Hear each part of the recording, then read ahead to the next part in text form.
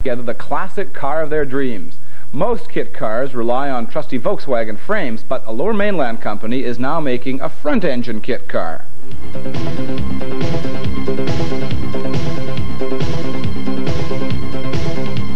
This replica of a 1952 MGTD is a first for Canada's young component car industry.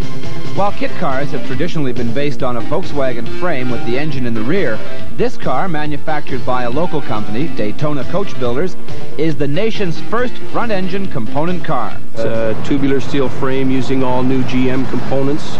The motor's in the front instead of in the rear, which has traditionally been what a lot of people frowned on. You know, the comment has always been, well, beautiful car, which of course it is, but it's a Volkswagen. So, taking that to heart, we've redesigned the car. The car is designed to be built by the owner, so in the low end of the scale, purchasing our kit for about $5,900, adding your own Volkswagen or Chevette, which is what this is based on, your total out-of-pocket expense might come up to $9,000. Don't set your sights on this particular beauty, though, as it's already been snapped up by a California record producer. However, if you're handy with a wrench, you too could soon be wheeling your own classic car around town. The molds to make the body. We manufacture our own frame. It's a very solid tubular steel frame. We manufacture the upholstery, the tops, the dashes that we use are all solid exotic woods. There's no veneers. There's nothing inexpensive in this car. The materials that we use are the best that you can buy, simply because it's been a tough thing to sell. Beattie now hopes to crack the U.S. market in a big way.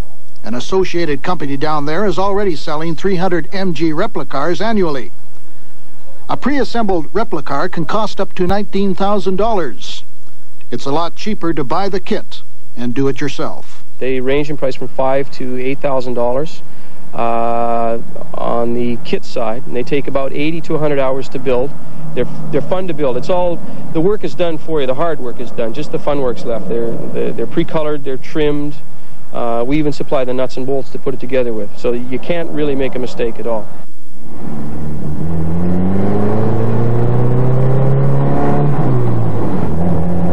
We took the MG out for a spin today.